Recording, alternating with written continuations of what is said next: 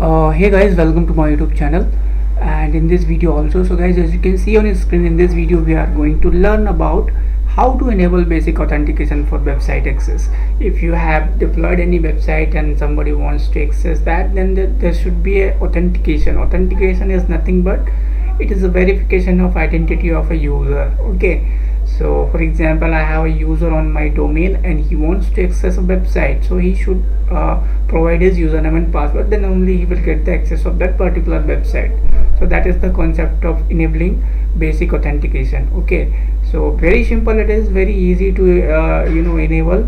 So let me show you here. So guys, I'm using one server in my all videos, and I have created two websites. One is NRYN and second one is Site2. If you have subscribed my channel or if you are watching my videos, so you can understand easily from past videos. So now in this video we are going to work on authentication. So very simple. So first of all, I will show you something. Go to manage. Okay, and here you need to install basic authentication services first of all. So if you go to here, I have already installed, it seems, so I'm just showing you so that you can also install it. No, basic authentication is not installed here. So if you go to IIS manager and this authentication option, okay, if you go here, you will not see this option. Authentication is not there as of now, only anonymous authentication is there. What is the meaning of this anonymous authentication? If it is enabled, anybody can access that website. For example, if I have a website and that website I can access here easily. If I give IP address of that website 192.168.0.10, or either I can access by name. Okay, so this is how it is easy. But when I enable that authentication, it should ask for password. You should not get access like this. That is the concept. So first of all, you should install this service. Okay, this basic authentication. Once it is installed, you will be able to see. And second one is URL authentication. I will show you in my coming up video. So I'm just installing right away. Okay, so again I will not have to install it once again. So just give install here. And second thing, I will show you here what I wanted to show. So okay, until this installation is not done, you won't be able to see that option here. So before that, for example, till the time it is going installed, I will create one user here. Okay, so I am going and I'm creating one user here. Just right click, new user. I'm giving my name only.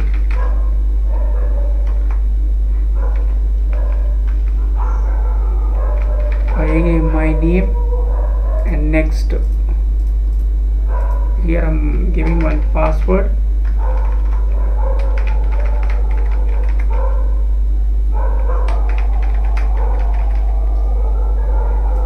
Something is wrong, and give next, finish. Okay, so let's see what is the status of this installation. So it got installed, and let me refresh this. So now we'll see website authentication. Still you are not seeing it. Okay, so let me just close this, and once again I will open, and let's see whether it is coming or not here for this website authentication. So as you can see here, now this authentication is reflecting, and there's Windows authentication also. So you can just disable this anonymous authentication and enable this authentication on my first website. So it is enabled now. Now you can go to website and just try to browse it, and still it is opening. Close it, close it, close it, and just restart this once. So let me see one more time, it is enabled or not. Okay, it is enabled, and this website, open it. Let's see, still it is opening. It is not asking for password. It should ask for password.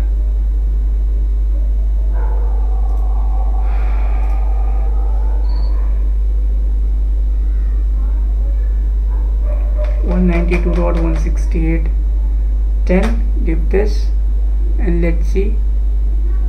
So now it is asking for password. Okay, that is what we wanted to test. And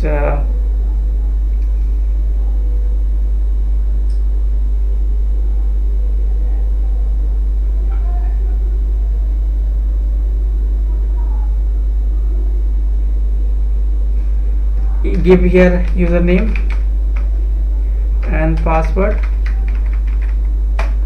So now you are able to access the website. This is how we wanted to understand about this basic authentication. If I talk about site 2, I will be able to access it. Let's see what is coming. It is accessible.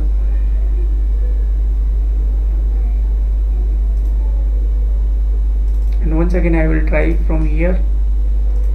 So it is opening, and if I try to open here, what will happen? 192.168.10. Only first site will ask for this password. Okay, second site will not ask because we have enabled this on first site only. Okay, second site is mapped to this IP address only 10, but we have not enabled authentication. If you go to authentication, only anonymous authentication is enabled. So this is you should take care. So guys, very simple. I hope this video is informative for you. You understood how we can enable basic authentication here. And once again, if you remove this,